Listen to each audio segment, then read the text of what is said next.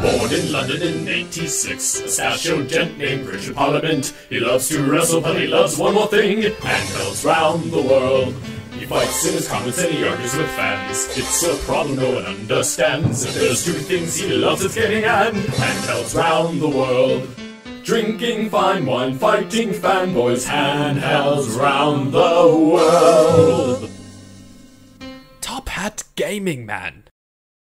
Hello ladies and gentlemen, and welcome back to another exciting episode of Handhelds Around the World, a series of videos I have been producing around the globe looking at various handheld games and systems.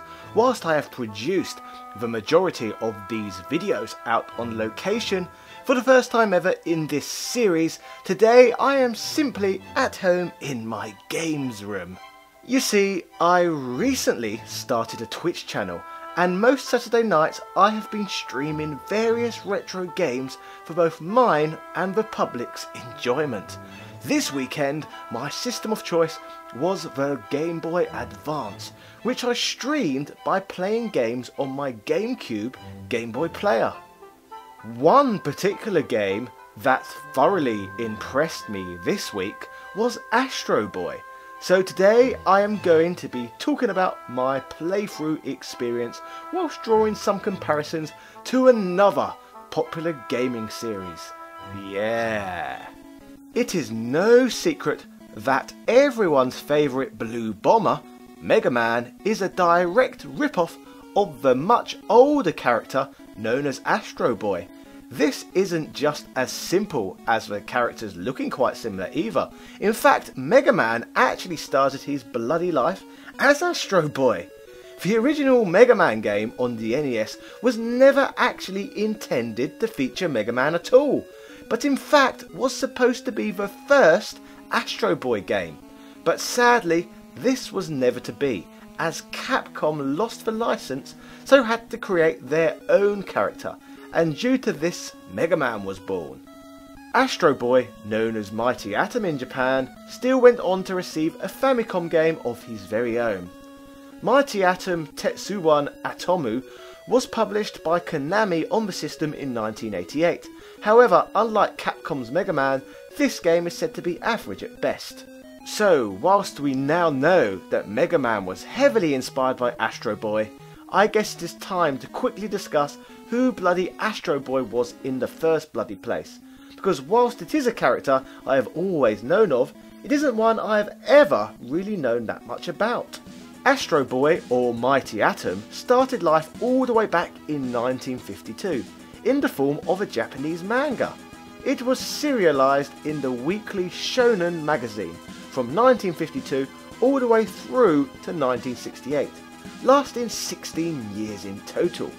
English volumes of this series would also become available down the line, but not until many years later in 2002.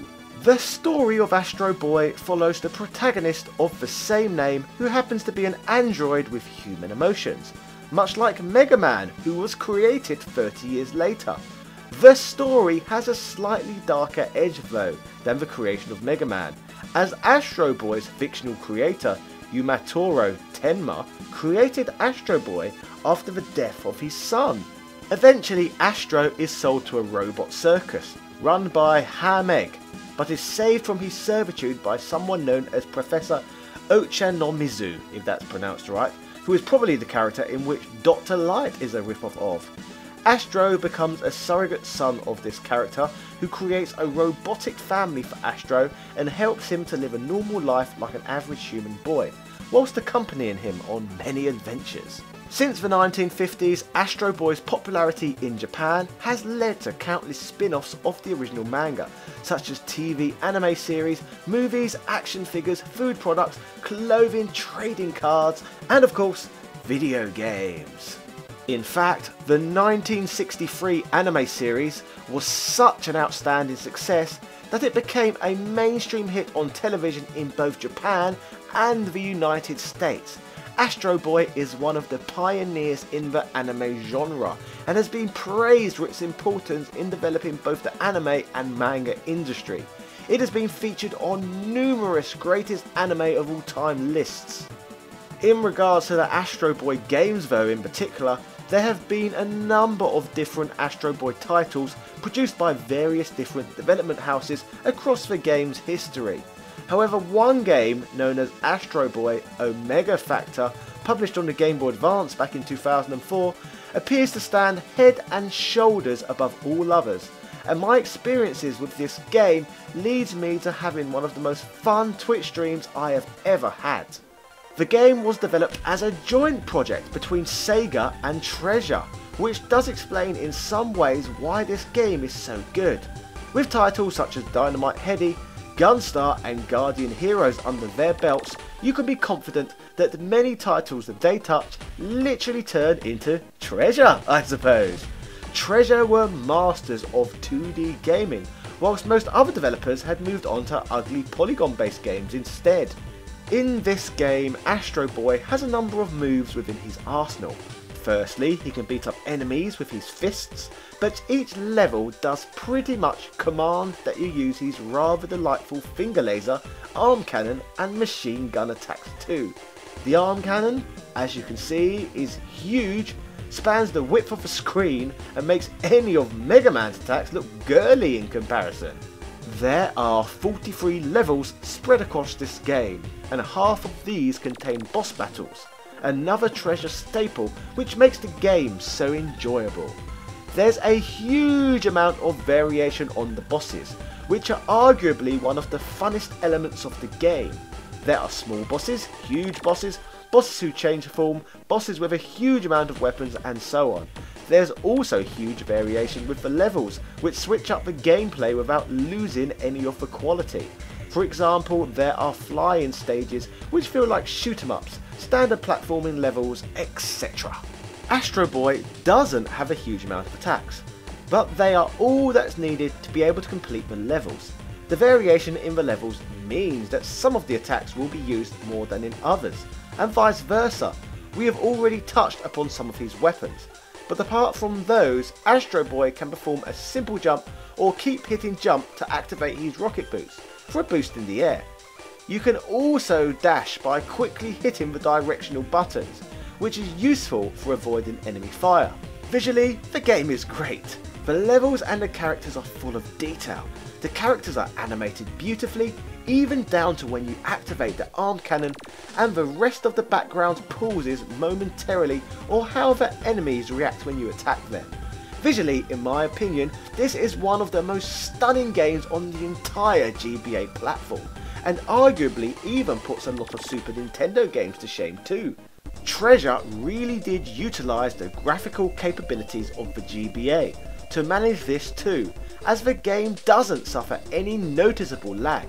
The day flows from day to night, some of the objects which are in the foreground can be broken too, and the attack effects are powerful and give you a real sense of power and destruction, especially when using powerful attacks to obliterate the smaller enemies. Touching once again on the bosses, these do make the game very special indeed. Some of the bosses, as mentioned, are huge and can take up multiple screens, which really does give off a sense of them being an even bigger challenge. There is one boss which is an artificial sun which can sprout poisonous tentacles, whilst there is another challenging trippy encounter who can send a wow across the bloody screen. One boss in particular did feel rather deja vu too, I must say.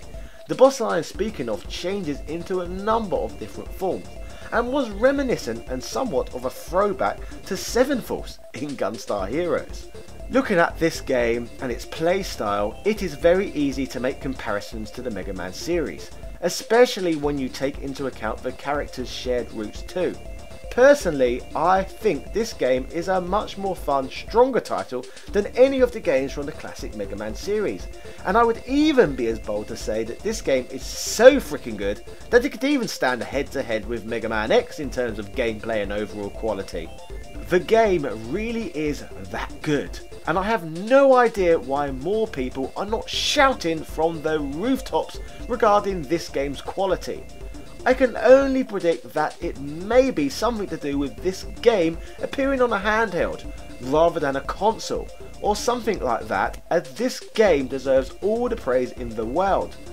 Apart from being as good, if not even better, than Mega Man X. I would also say that this is the best game I have ever played by Treasure as well. I had more fun with this than even the likes of Gunstar and Guardian Heroes. I would easily put this now in my top 5 Game Boy Advance games ever. What a bloody title this game is. So to summarise this video, it is truly an interesting tale to see a 1980s game series draw inspiration from a 1950s manga series, to then have that 1950s manga series draw its own gaming inspiration from its imitator, eventually resulting in one of the finest gameplay experiences I have ever sat through. Astro Boy Omega Factor truly is as good, if not better, than any Mega Man game, and it is almost criminal that people do not talk about this game more. Anyway, on a final note, make sure you give this one a go yourself. I hope you enjoy every minute of the gameplay, just as much as I did. Thank you for watching today's video. Do not forget to like, comment, subscribe and hit the notification bell for content just like this on this channel every single week. Have you played this Astro Boy game? If so, how did you find your gameplay experience with this one? Let me know. Further to this, which overlooked GBA games are worth me giving a playthrough to in the future. Also, as mentioned earlier in the video, I live stream various games on Twitch every Saturday night at 9 PM BST. Give us a follow right now on twitch.tv/TopHatChat, where you can come and join us for a chat every week. You have the opportunity to ask me any silly questions you want, or even have an argument with me if that's what you want. So why not come and take that invite? Yeah! Finally, my channel Top Hat Gaming Man is partly funded from the fantastic support and donations I receive from my lovely Patreon benefactors.